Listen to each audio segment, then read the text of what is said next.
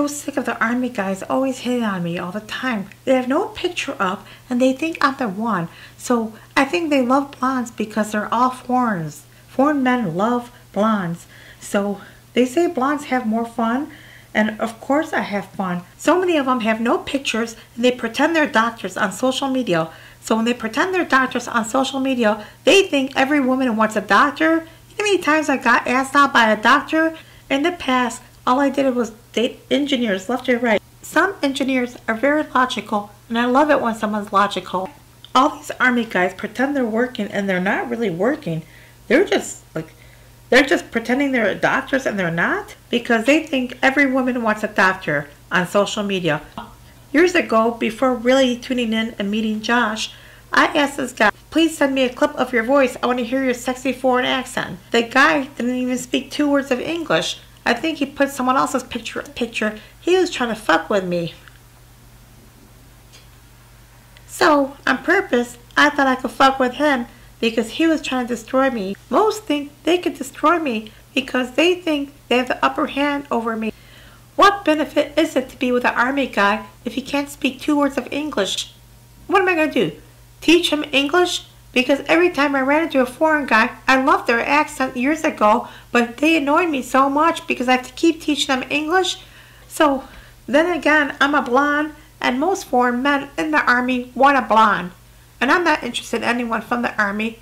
Nothing against the army guys pretend they're doctors, meanwhile they're just in the army. Well, this one girl on social media thought she could be friends with me. Wait a minute. Then she kept asking me, how's your family, and this and that and everything. And I thought, wow, this is weird.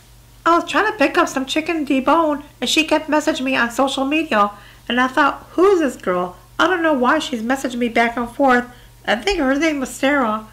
And when she kept messaging me back and forth, and I kept thinking, wait, her name sounds familiar. But then again, her last name was Smith. That's when I got suspicious. We all know Smith is a fake last name. So when she kept messaging me, how's your family and everything else, I was on a date with Josh. Josh was waiting in the car while I was trying to pick up chicken debone from this Mediterranean restaurant. And I kept thinking, this is weird. It was weird. All these army people trying to get a hold of me. That was ridiculous. So I blocked her ass. I didn't really tell her that. I was like, I didn't want to be annoyed by the messages back and forth, back and forth. I hate messaging someone back and forth.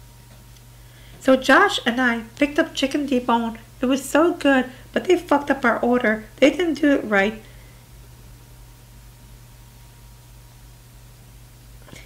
Josh figured it out because he has a very good nose. He has a very good nose and ears.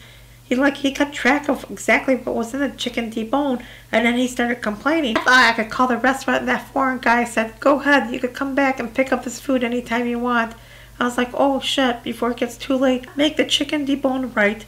So I'm so glad Josh figured it out. But that guy had a heavy-duty accent, so I hope he's going to remember my name because I told him it's Cindy. I just have to go and pick it up again. Josh started acting like a chicken after picking up chicken debone. Huh. He's not really a chicken, but at times Josh makes that chicken sound and he goes, ha ha, ha ha ha, ha ha ha. I think he had so much chicken he starts acting nuts, and now he's probably sleeping. He's in the bedroom, so he's not going to get laid. I'm so glad he's in the bedroom because he's not listening to me. At least during halftime, I get some action. The best lovers are Italian because they make sure a girl comes first. Good thing I didn't have to go to Italy to find that out. Well, writer, I couldn't stop thinking, and then Josh sits there with that blank fucking head. He just watches the sports. Just because Josh does look like he has a blank head doesn't mean he doesn't know how to do it well. The ones that actually look stupid are very smart. And he is smart. Actually, I was really intrigued that he said to me earlier that you're really wise. So I said, look, I have the brains and you have the looks. So we could cash in somehow. He was really intrigued because he wants to start a website regarding sports. I kept thinking, there are lots of people like that. They start off nice and they become really rude. And that's how Natasha was. But then again, over the years, Natasha had a baby. And then she thought I introduced her to her main man that knocked her up.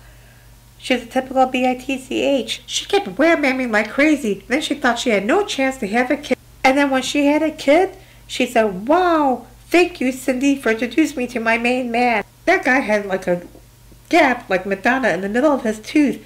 I kind of got annoyed. Then she said, "I was so intrigued by him. He reminded me of my father." She started banging him like there's no tomorrow. I was intrigued by his gap, like his center tooth was missing.